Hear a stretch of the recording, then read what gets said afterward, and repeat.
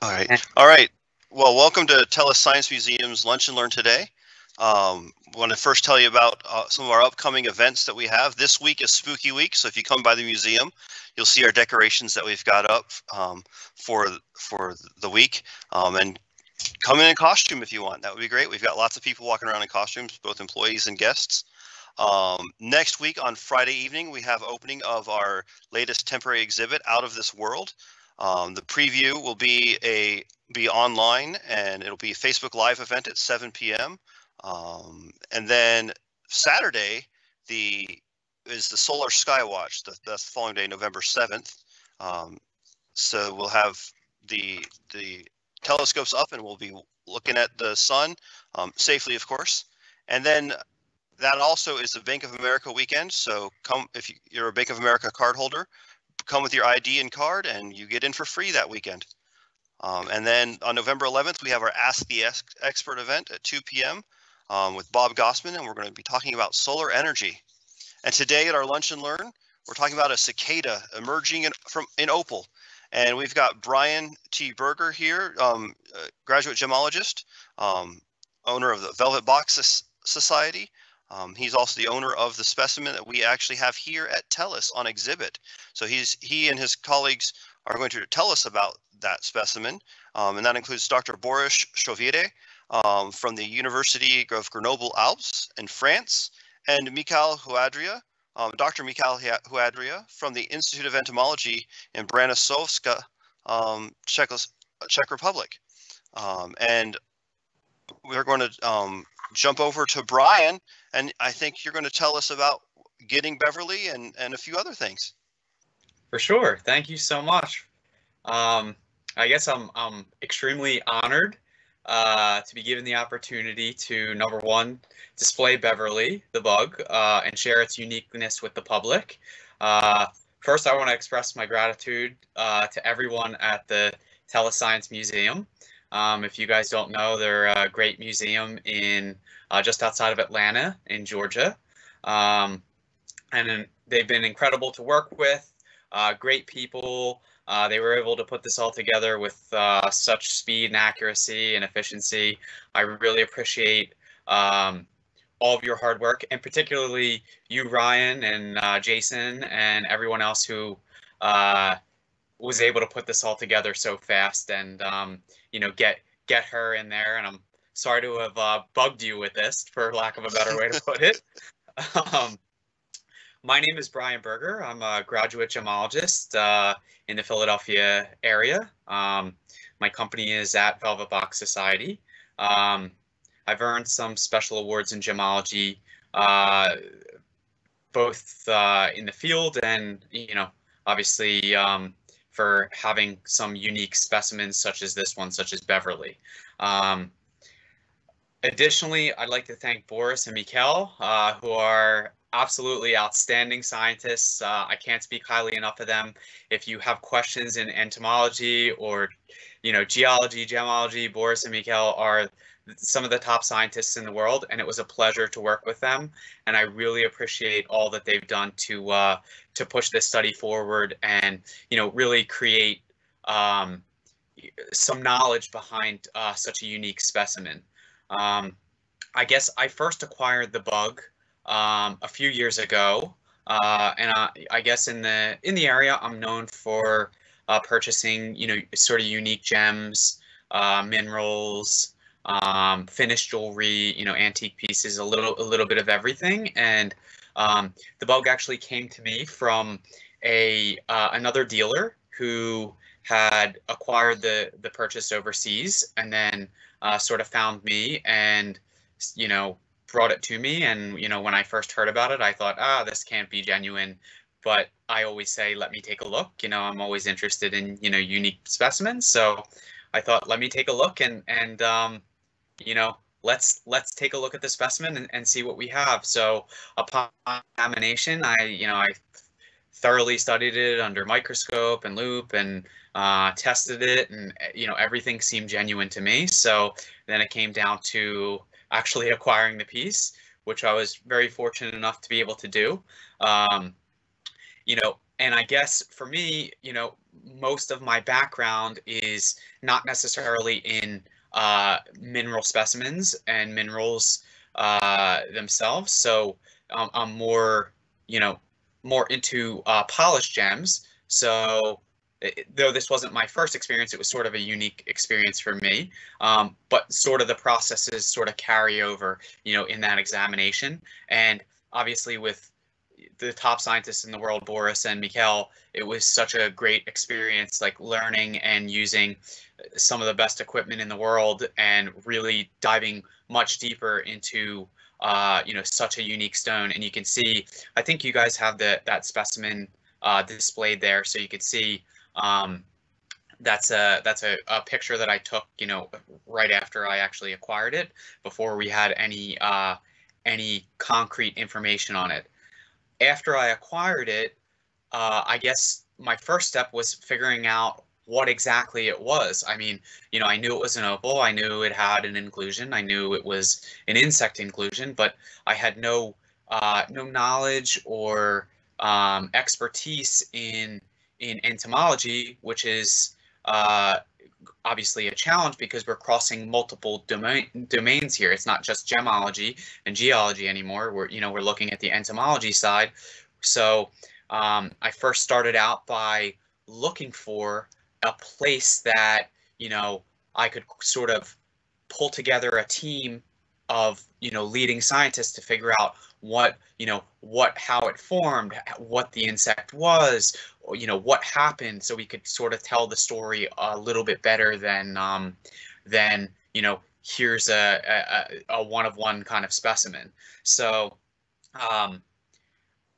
in doing so, I put a request out, to sort of find the right scientists, and I can't tell you how many hundreds of names came into my email and came to me. And, after reviewing everyone, all their accolades and their just taking a look at the overall picture, it was such a great thing to find Boris and Mickal and the rest of the team, quite frankly, who are some of the best scientists in the world for this kind of study. I mean, it was a broad-based team, and the team really, I couldn't say enough good things about them and how they were able to, study this in each different channel that it needed to be studied and really bring forward such incredible research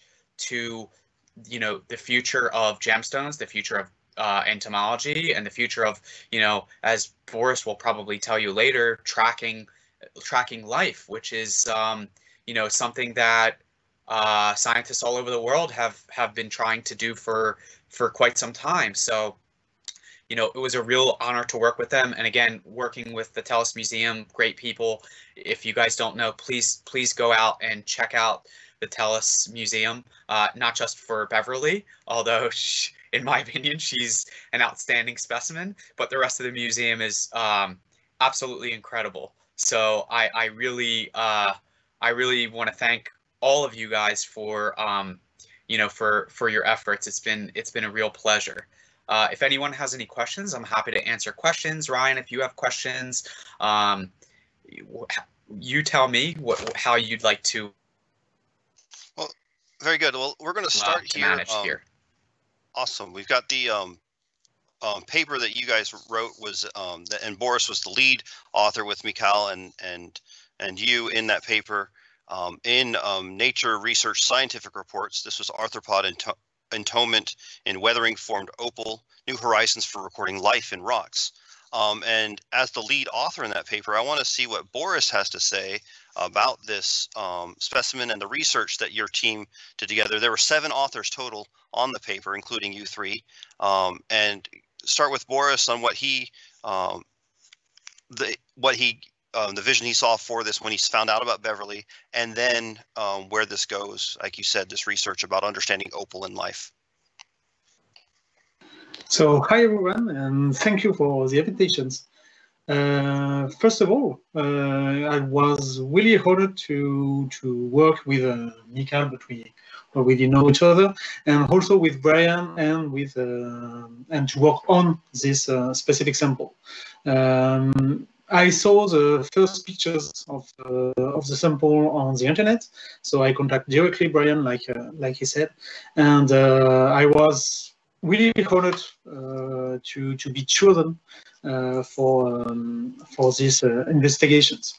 So the first time we see the sample, it was really amazing because I'm a specialist of Opal, and I have seen a lot of things about Opal with plant roots inside, with a lot of things as inclusions, especially mineral inclusions. And here it was really amazing to see some things more complex than plant roots. And so yeah, it was really amazing to have the opportunity to work on these samples. I don't know if you want to go deeper in the science part yet or not. Certainly, if you have some aspects that about the Opal that you want to share, we would love to see where your expertise as an Opal expert it tells us more about this specimen. Oh yeah. So yeah, I will share my screen if it's okay. Yep. Yes. Yep. And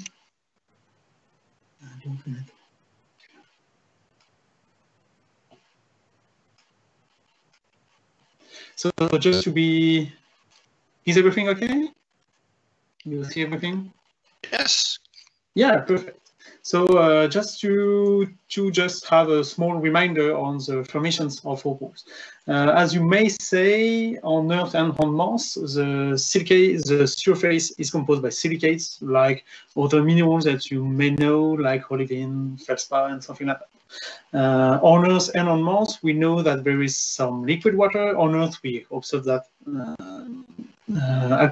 currently.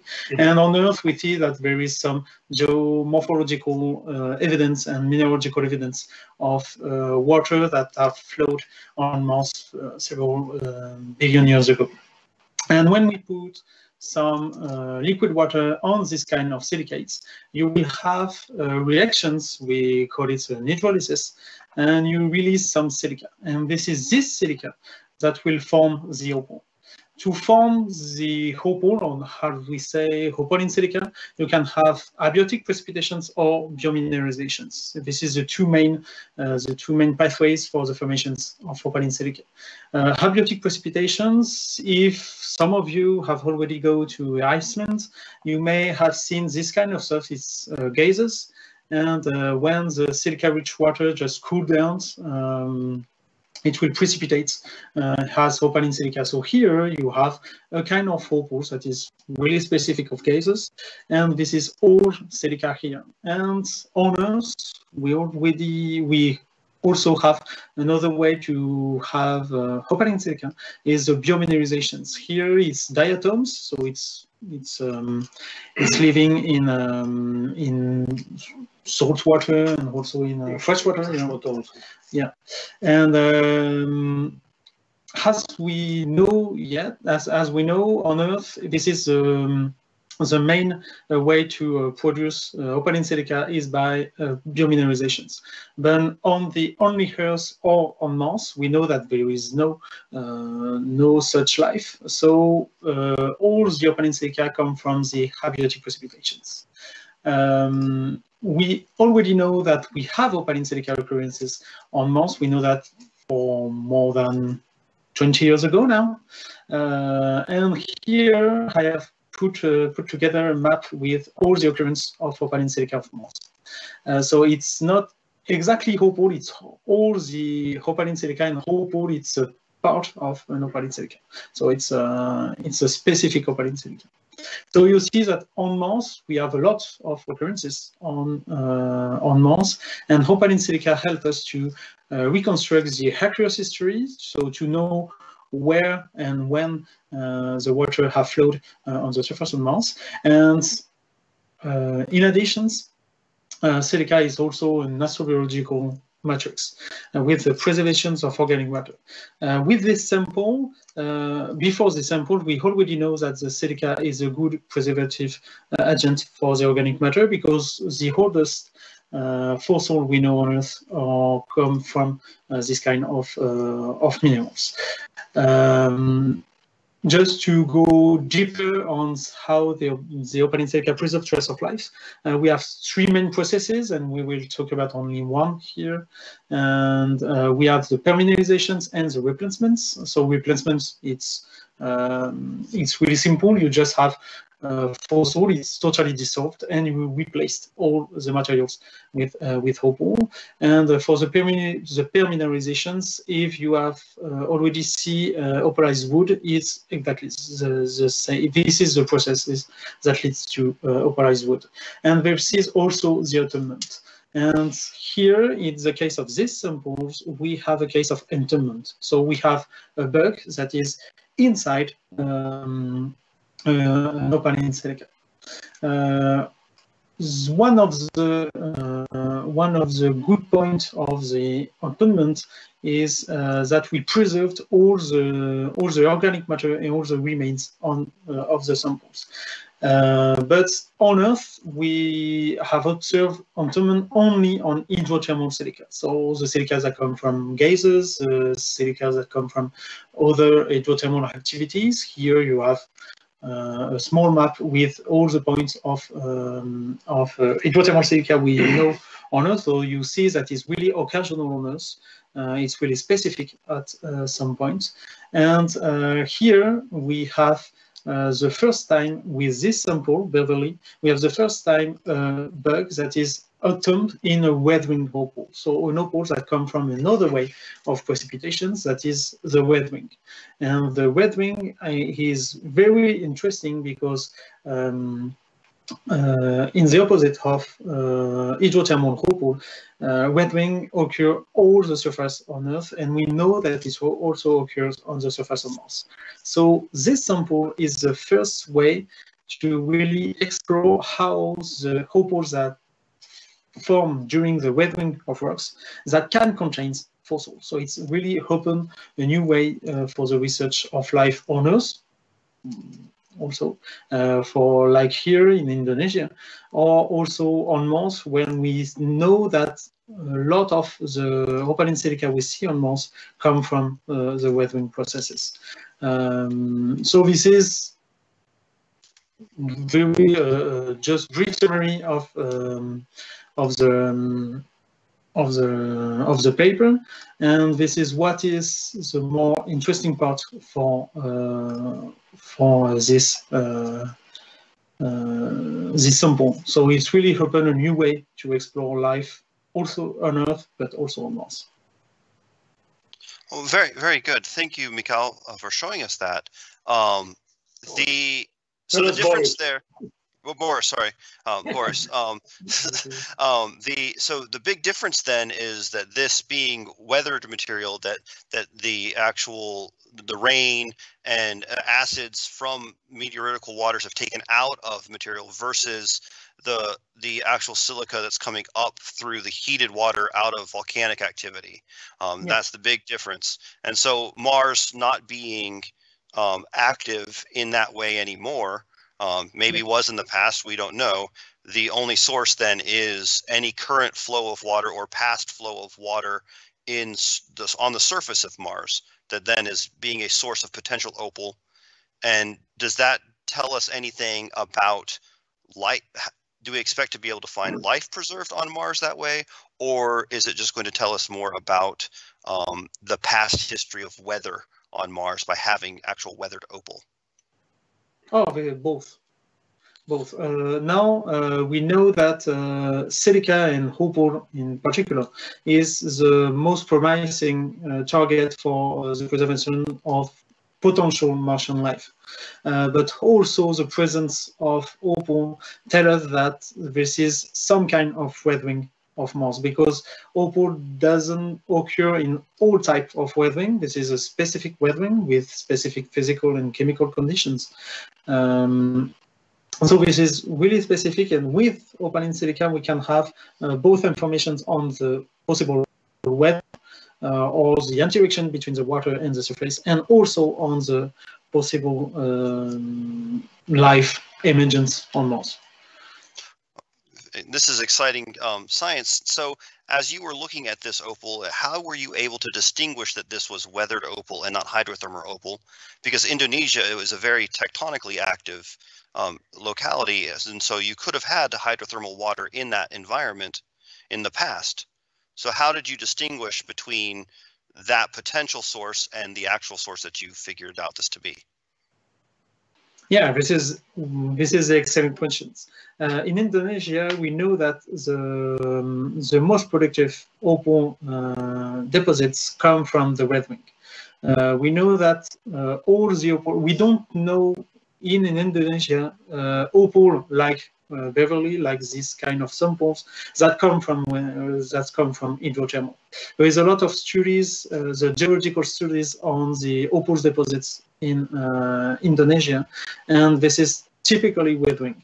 In my report, at this point, I wanted to go exactly on this deposit to go further on the identifications on the processes, more specifically on the chemical and physical conditions that helps to preserve this kind of life, and not only the formation of opal, but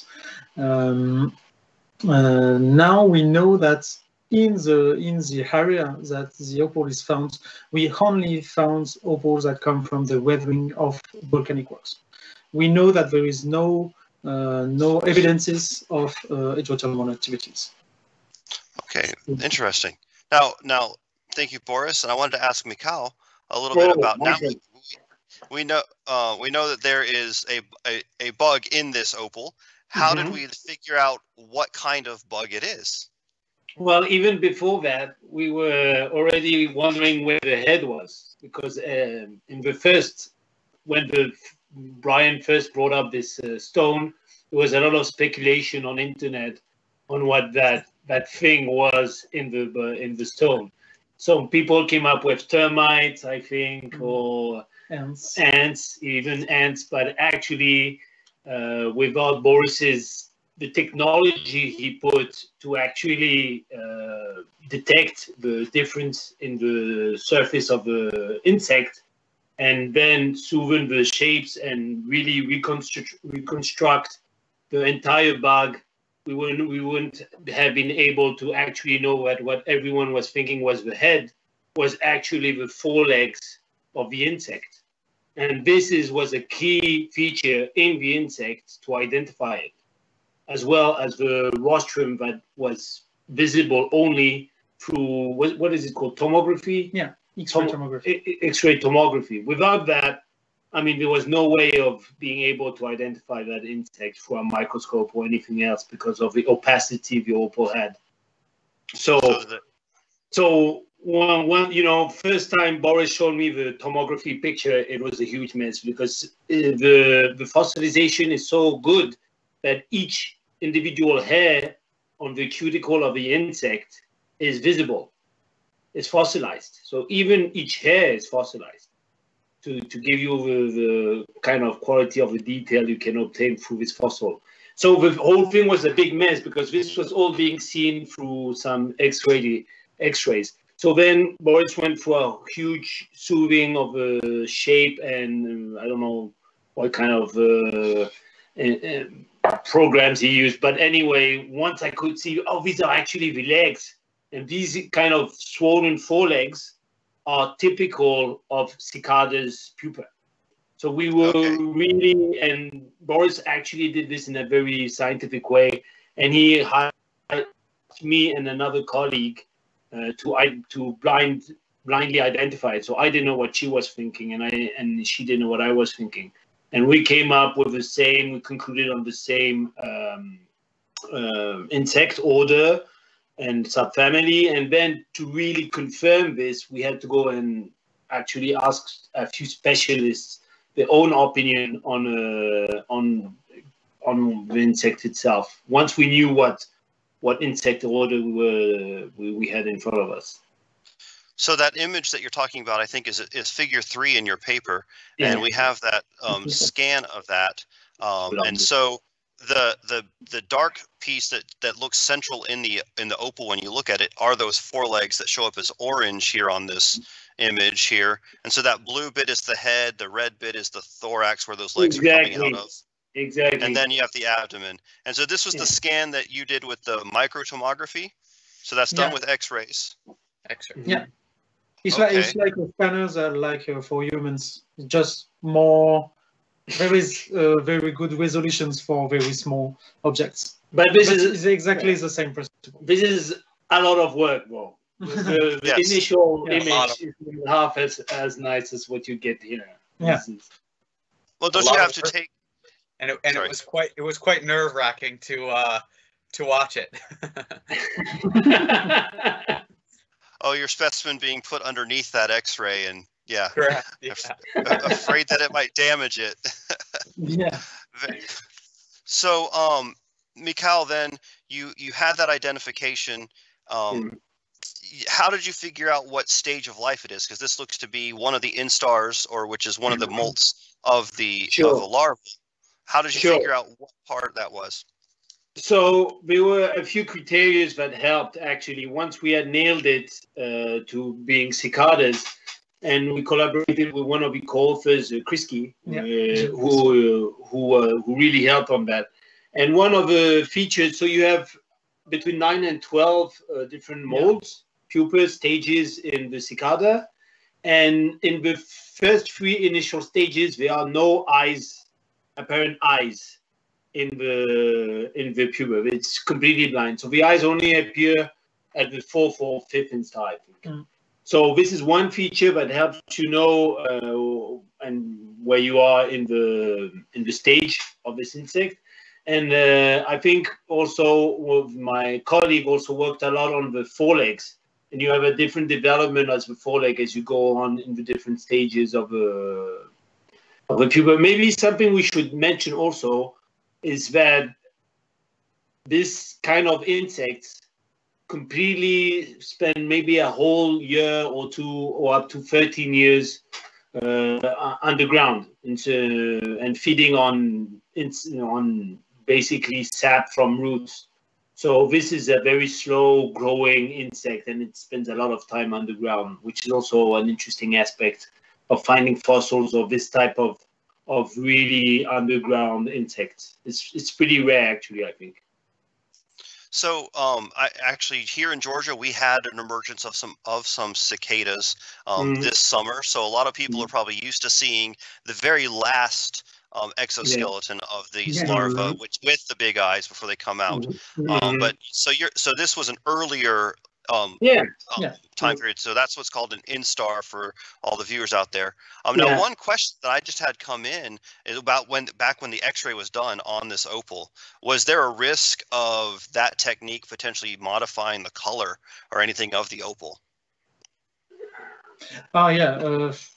This is a tricky question.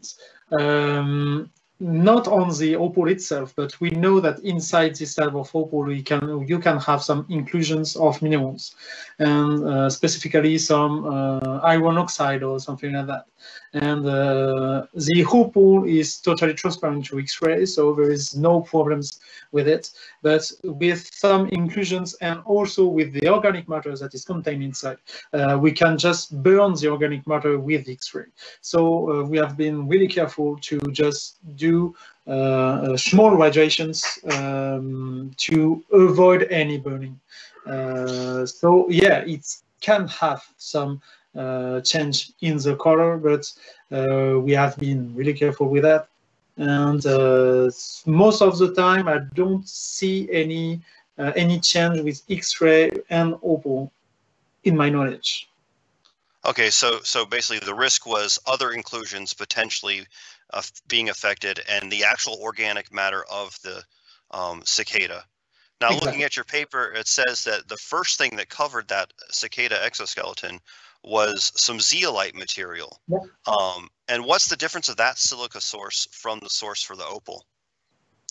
Oh yeah, very interesting. The zeolite, it's another type of minerals that also form inside soil or during the weathering of the rocks. And this is also one of the evidence that this opal come from the weathering and not the hydrothermal activity, like the other questions you asked before.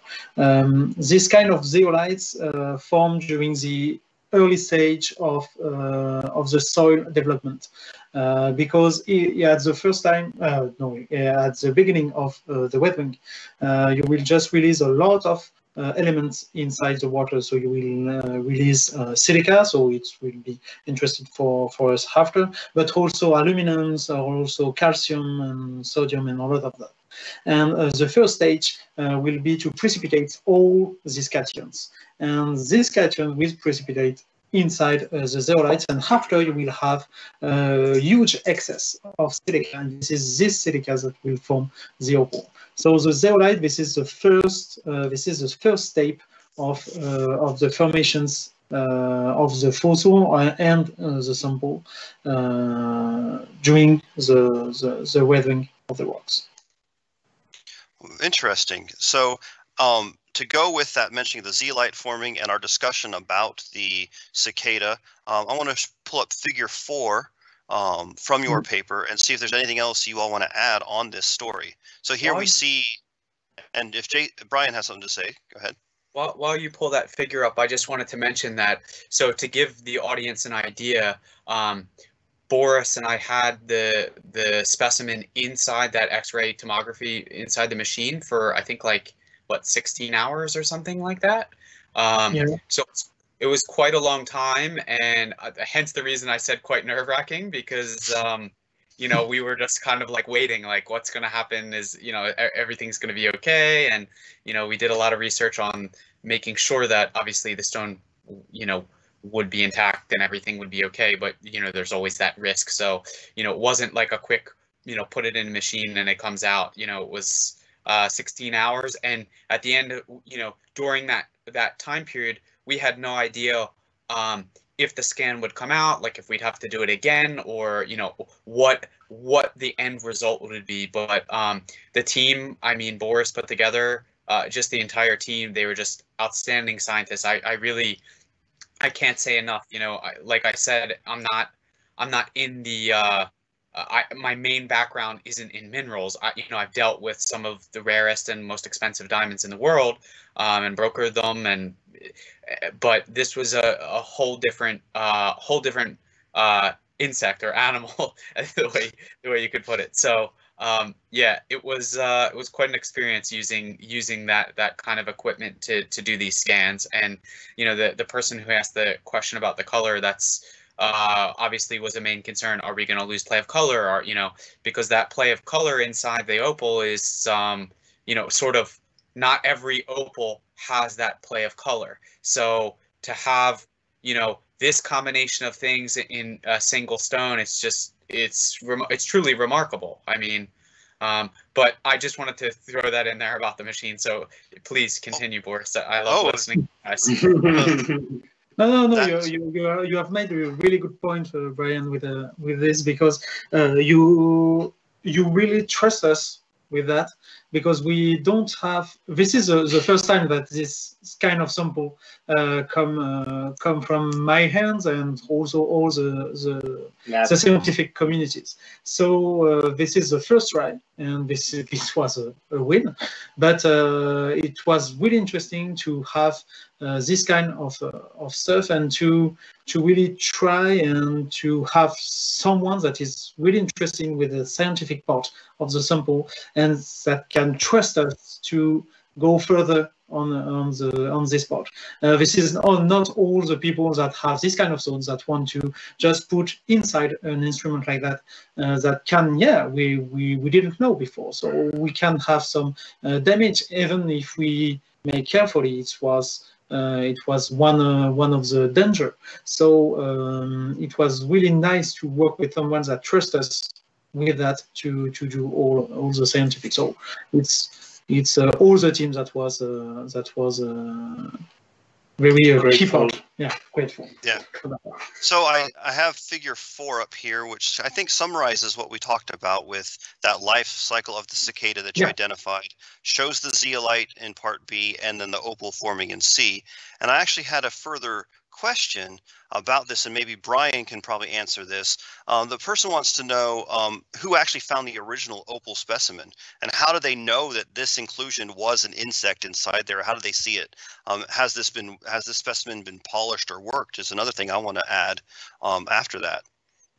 So the original person who found the specimen is actually the miner, is someone I actually know, and they found it, and they were going to polish it, and I guess they sort of made a rough form of it originally, and that's when they saw something inside and were like, what is this inclusion, and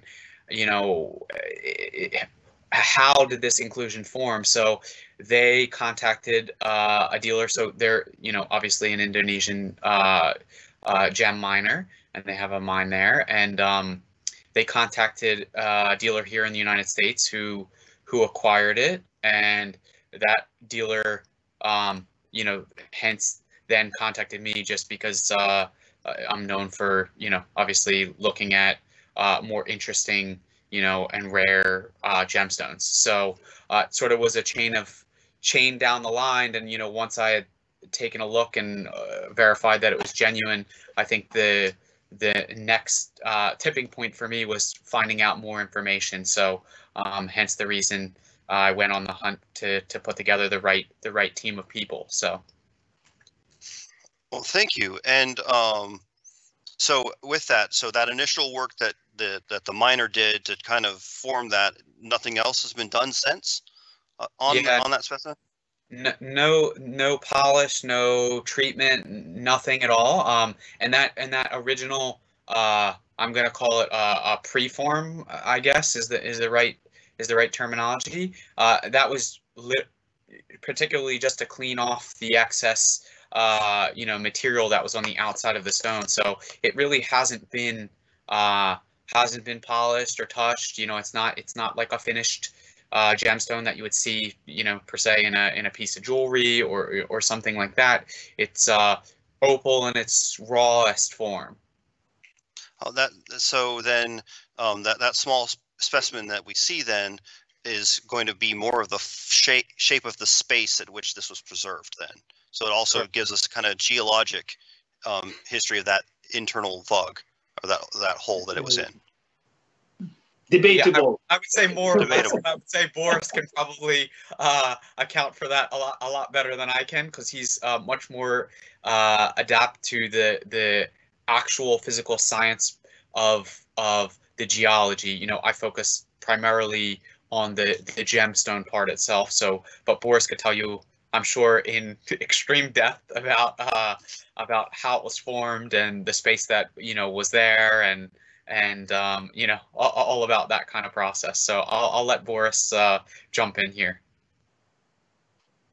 So yeah, on the shape of the sample, it's really, like Mickal said, it's really debatable. We don't really know why it is in this shape and why the bug is this side. It's really difficult to know at this point, because since the miner just put the stone aware of the works that it's come from, the host work, it's really difficult to have much information exactly about the shape and all of that.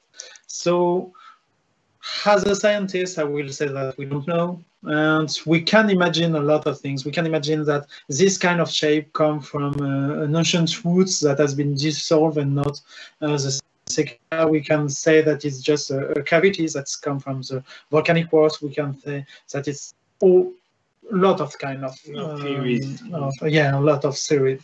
So on exactly the shape, it's really debatable. So yeah, let the imagination go.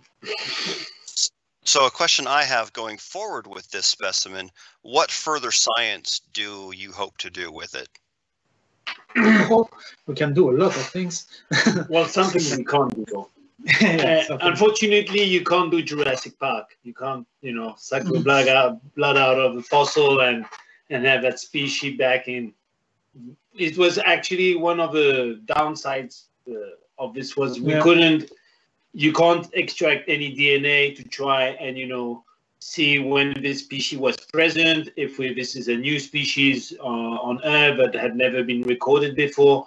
All that was rendered impossible for two reasons. First, we already mentioned that it's a young instar, so it's second or third instar, so it's a very small pupa or larvae, juvenile. So you can't really do any identification, and DNA extraction is impossible on such old stones anyway. So there's no way of actually getting more information on the biological aspect of insect. Maybe on the opal, there's more to be done. Yeah, on the opal and even on the organic matter outside the DNA, as said by Mickal, we can do more with more powerful X-ray beam. For example, in the cyclotron, we can identify exactly which type of organic matter is inside. So this can be the other step. For me, as a geologist, one of the things that I really want to do is to go on the field, to go exactly where this sample has been found, and to really study all of that. The geological conditions that leads to the insect preservation, because this is the first time, so we need to understand what the physical and chemical conditions leads to that, to really understand how it forms. And no, we don't have all the funding to do that, but we will try to. And also we can go further on the samples to date the sample. Maybe there is new ways to date this type of samples, and also to really understand what the physical conditions leads to this with some geochemical analysis, for example.